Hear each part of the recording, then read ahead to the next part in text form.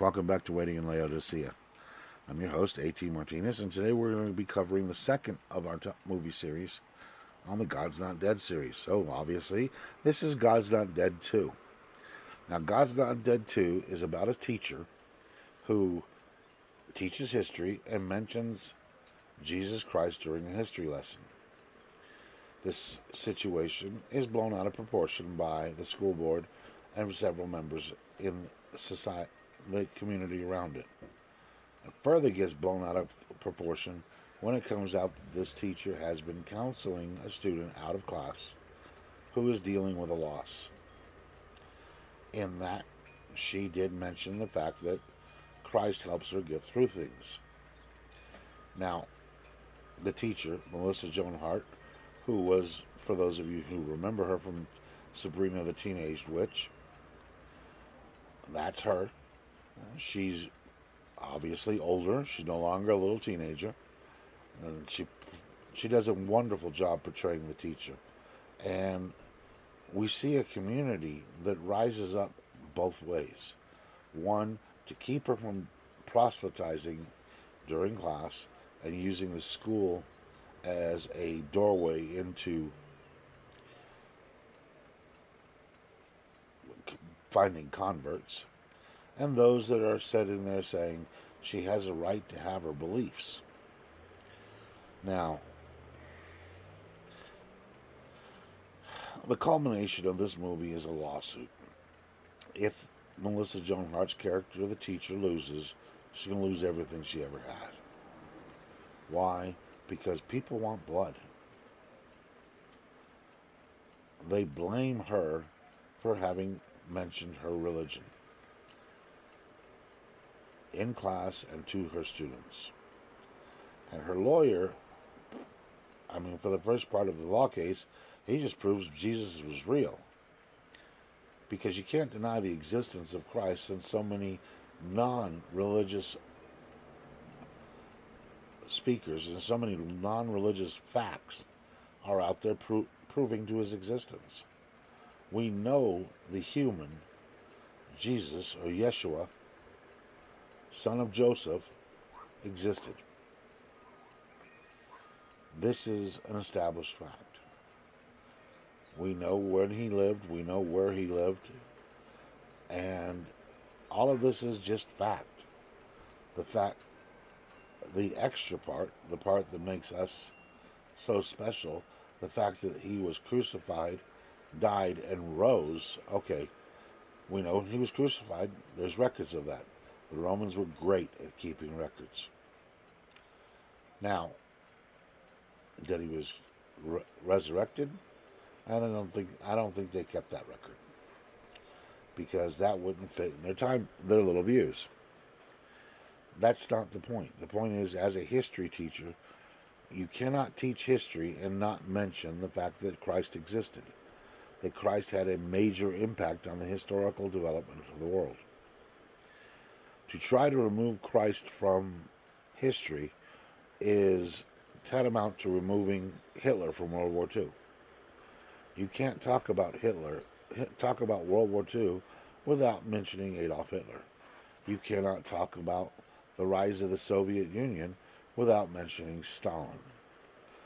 Certain things are just necessary. And that's all she did in the first part.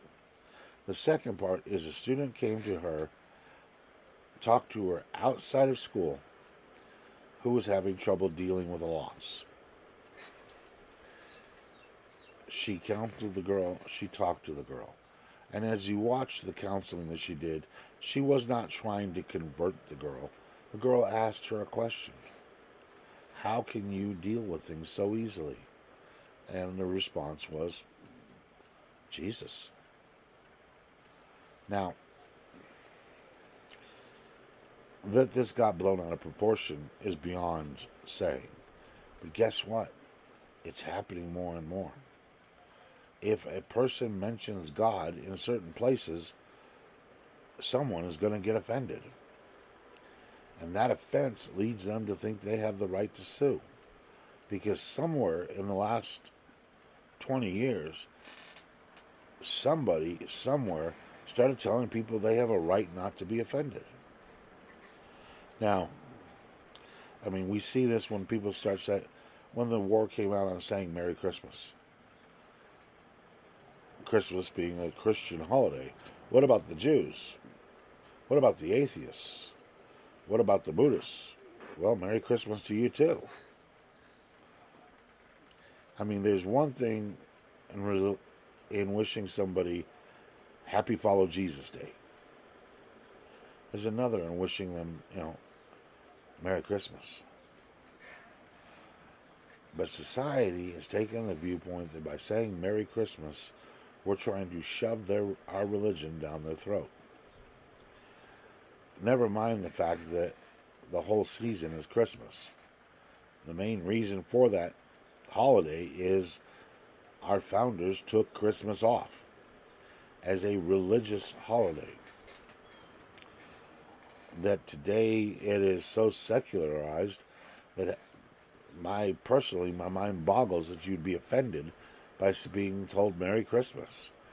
The practice of today is, well, Merry Christmas. Oh, Merry go out and spend my money on my kids' day?